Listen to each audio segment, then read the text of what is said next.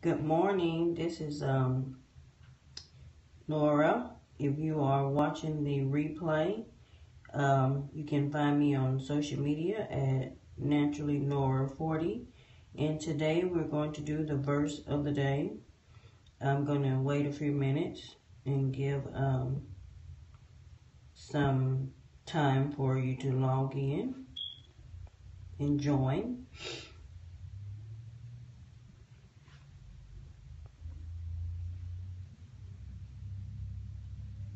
The verse of the day is Psalms 46, which I felt appropriate with so many things going on, people dying, storms and wildfires.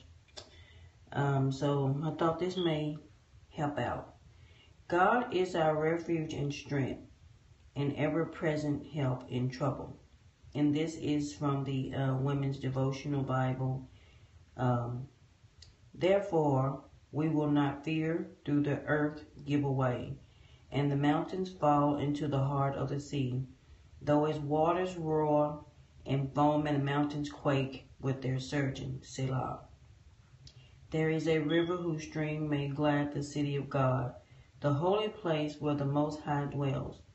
God is with her, and she will not fall. God will help her at the break of day. Nations are in uproar, kingdoms fall. He lifts his voice, and the earth melts.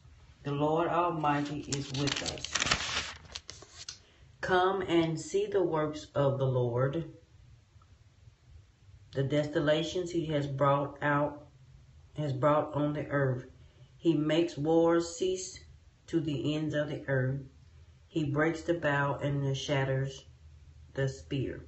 He burns the shields with fire. Be still and know that I am God. I will be exalted among the nations. I will be exalted in the earth. The Lord Almighty is with us. The God of Jacob is our fortress. And that is the verse of the day.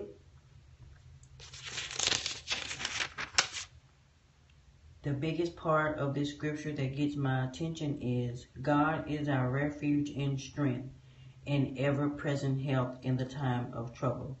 If you are going through something, if your family is dealing with something, seek God. He will give you strength in the time of trouble. To our family and friends that are suffering from the hurricanes and the floods, know that God is our strength. He is our refuge and our ever-present help in the time of trouble. Whatever your trouble is, know that God is near. He will never leave you nor forsake you. Thank you for tuning in today.